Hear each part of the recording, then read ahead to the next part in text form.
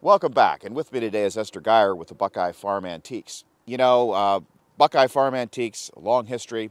Tell us a little bit about the club. I mean, this is your 25th anniversary here for the show. Founded in 1989. Just give us a little history, would you please? Sure will.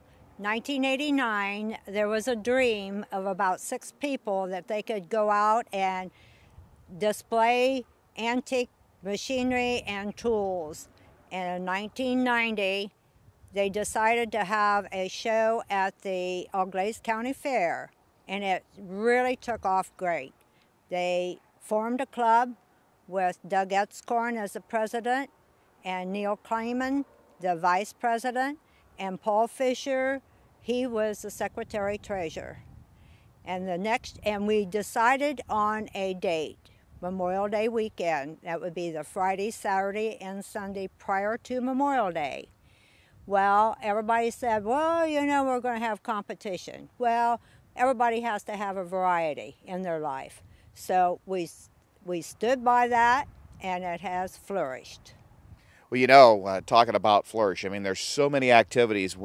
Something that started as just a simple idea that we were just going to display farm machinery, and maybe swap some parts and maybe have a tractor pull. It's a lot more than that. It's turned into a lot more than that, hasn't it, Esther? Certainly has. We have a large flea market and crafts, and we're having a specialty this year since we are featuring John Deere. On Friday around noon, we're going to have a weigh-in on a 2-cylinder John Deere only Division II tractor pull up to a 1958, I believe. So this is going to be new and be able for the guys here that are exhibiting their John Deeres to take part in our show. Well, exhibiting John Deere this year, obviously, John Deere is probably one of the most collected tractors. Has probably one of the longest history of antique farm machinery, not only from the tractor side of it, the Waterloo Boy, but actual John Deere and his plow and really breaking the prairie ground in the central United States. That's correct, and since you mentioned that, the Fisher boys have put on a great big display. They've invited the 2-cylinder clubs, and they're putting on this large display of plows and things that you can find in that area that probably people have forgot about or didn't even know existed. So I think we're going to have a great show. When you just mentioned that, it was, they talk about things that people have forgotten about or really, truly don't understand where agriculture comes from.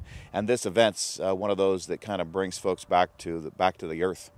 Yes, we try to keep our history alive, and I think we try to entertain and educate.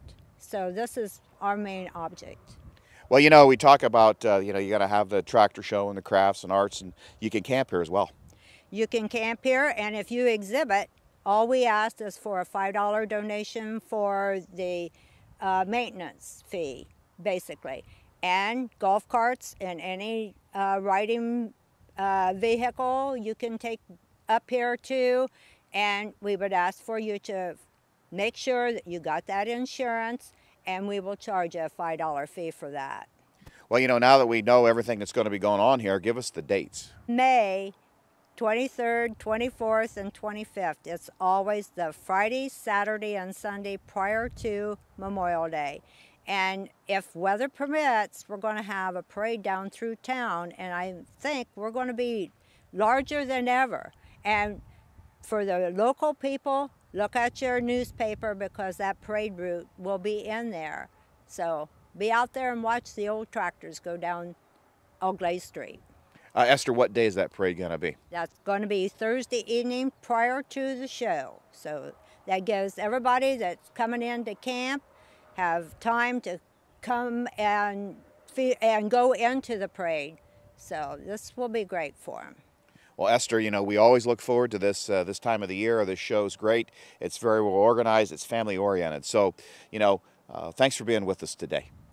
We thank you, and we invite everybody to come out and help us celebrate our 25th anniversary at the Buckeye Farm Antique Show at the Wapakoneta, Auglaize County Fairground. Thank you. We'll be back with more right after this.